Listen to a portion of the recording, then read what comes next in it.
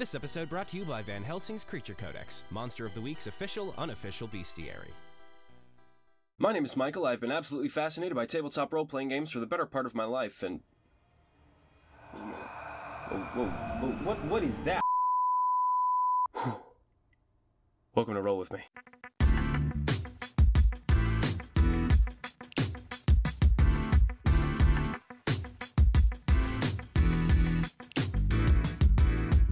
Each playbook in the game of Monster of the Week brings its own flair, adding color and texture to the proverbial lanyard of our campaign. Champions, angels, wizards, and detectives all in one world, each a master of their craft. Except, of course, for the spooky.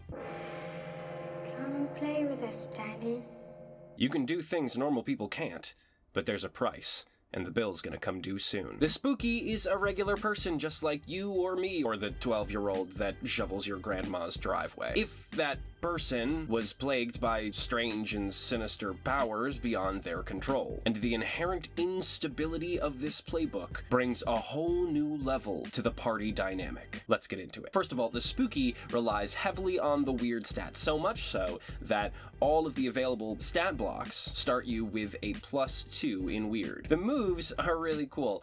Some, like Premonitions and the Big Whammy, mirror playbooks like The Chosen or The Initiate. Others are very unique and really neat. For instance, the Hex move gives you extra effects for your use magic rolls. Effects like making your target contract a disease or break something precious or valuable, like putting a literal hex on someone. Eat your heart out, 5e Warlock. Monster of the Week is not D&D. Or Telepathy, which lets you read a bad situation, investigate a mystery, or manipulate someone without even talking. We are given a lot of options for how to build our spooky.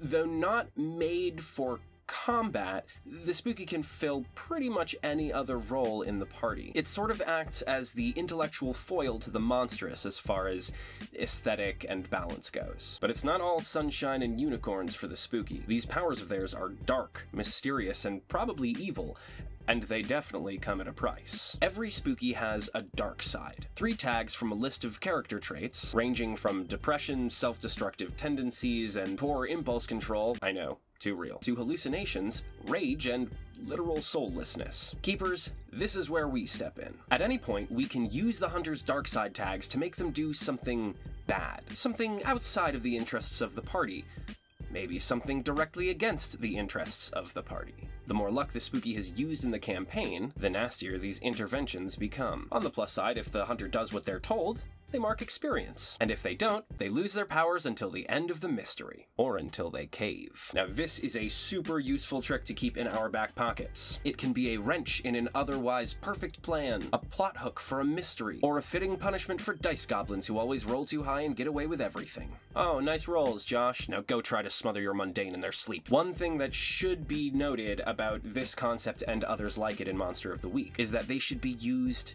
tastefully.